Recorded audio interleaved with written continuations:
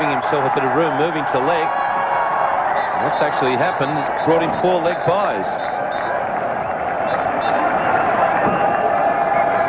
Well, this was a big slice of luck for Pakistan. He hits the pad way, maybe 2 feet outside leg stump. And you can't set fielders for this sort of boundary.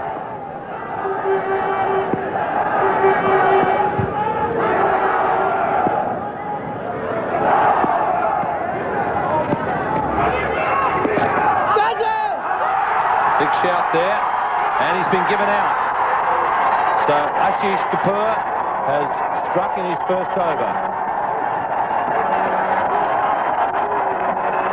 Well, I always feel these baton pads are the most difficult decisions for umpires to make. These and when batsmen are hooking. And I wonder if this just hit the pad. Well, you'd have to be very close to be sure whether that was out.